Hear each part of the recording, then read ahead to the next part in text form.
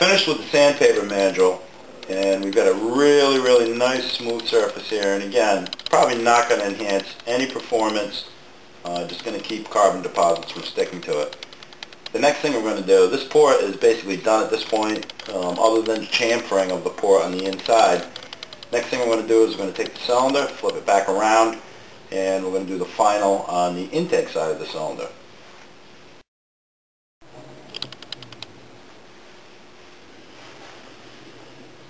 Okay, the next thing we're going to do is we're going to do the final grinding on the intake side of the cylinder. You can't really see on the other side, but the line that was scribed that I ground to is perfectly level with this. So what I'm going to do is, looking from the inside, I'm going to use my grinder, come down, cut this equal to the base of this part, and I'm going to round it off into the boost port, and then from there we're going to touch up some casting flaws.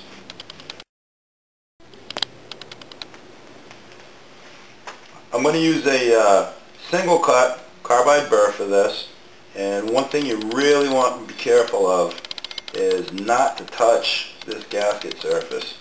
So I'm checking this and I'm making sure that the chuck isn't going to come in contact with the cylinder, and then we're just going to start grinding it.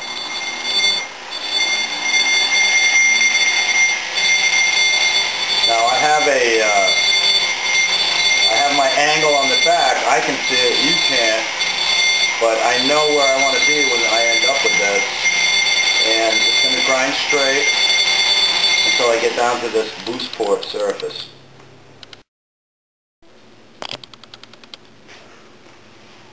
We finished our blend here. We had an angle that went in this way and just kept cutting down, and as we suspected, what John's template did is it brought the skirt equal to the boost port here. So what we're going to do, and he doesn't say to do this in his manual, but just from seeing 8,000 dirt bike cylinders, what I'm going to do is I'm going to round this off next. And I'm just going to take the jig, flip it up, and I'll show you how we do that.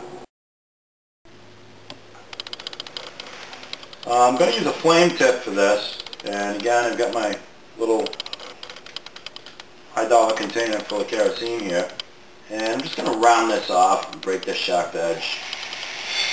Again, really not a lot of pressure, just take your time and just going to blend in a nice radius here.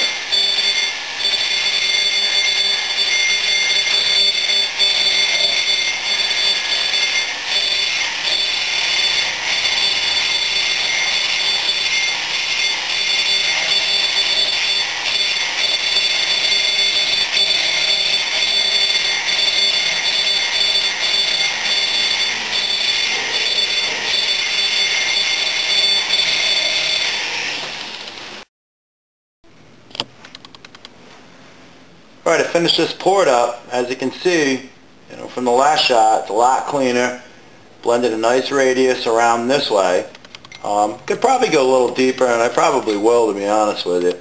But instead of just being flat in here, I've got a nice blended radius up into the boost port here. Next thing I'm going to concentrate on is casting flaws inside of the transfer ports and up inside the boost port. The other thing we want to do is we want to match port this boost port to our new gasket. Okay, all of these different companies, Polaris, Yamaha, Suzuki, Honda, all of these guys, they all have different processes as far as forging these cylinders. Some are better than others. This is a pretty clean cylinder, I gotta say that. Polaris does a nice job.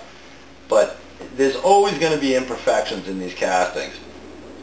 This particular casting, what I'm looking at is right in here. I got a lot of lumps, and again, we talked about little things that really don't mean a whole lot, but when you do 20 little things, it adds up to extra horsepower, and it can be the difference between winning a race and losing a race. So what we're going to do is we're going to examine this cylinder. I'm not going to go in and change any of these dimensions. I'm not going to, this is actually a really nice contour. I like it, but I am seeing casting imperfections in here, and we're just going to really examine this cylinder and lose all of this stuff by grinding it out.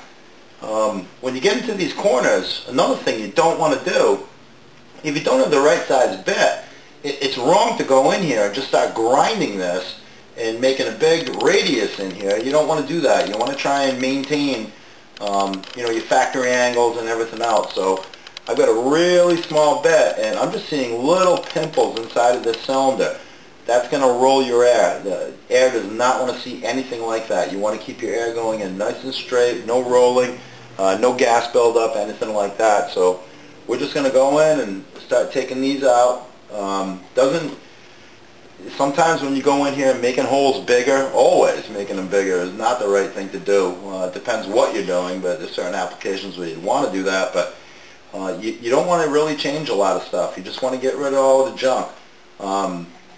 I actually just got off the phone with John from Race Logic, and he's going to be offering his porting services to serious people. Don't call him and say you want your cylinders ported for $50 because you're going to insult him and he's not going to want to talk to you. But John does do this cylinder porting. We do it as well here at OConnor Racing. John's got extensive experience with all makes and models. He's a genius. I mean, I can't think of any other way to describe him. But what we're going to do on this step here, we're going to go in and take out all of the factory defects, and that's it. We're not going to go in and start opening up ports and polishing things. You just don't want to do that stuff. So I'll show you what we got when we get back. I went ahead and I cleaned up all my casting flaws. This cylinder was excellent. It wasn't even really that bad, but we took care of it anyway.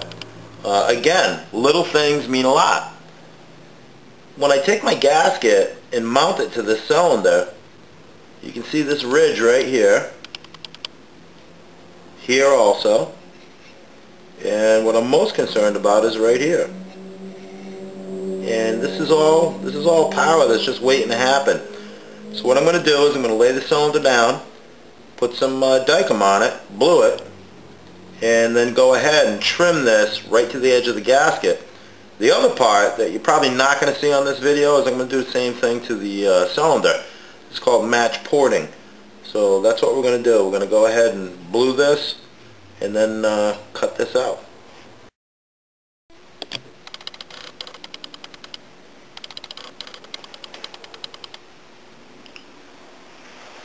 I did the match port to the gasket, and again, it's a really steep angle in here, and we'll blend in, but as you can see, there's a lot of room for improvement here, also on the transfers. And as I said earlier, we're going to do this to the cases as well, but we're going to take this, and I'm going to blend this in about 10 millimeters, just like we did on the exhaust port.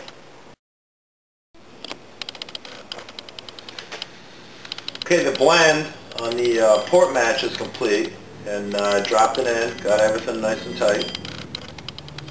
This port right here had some pretty serious casting flaws in it. I went up with the 3-inch bit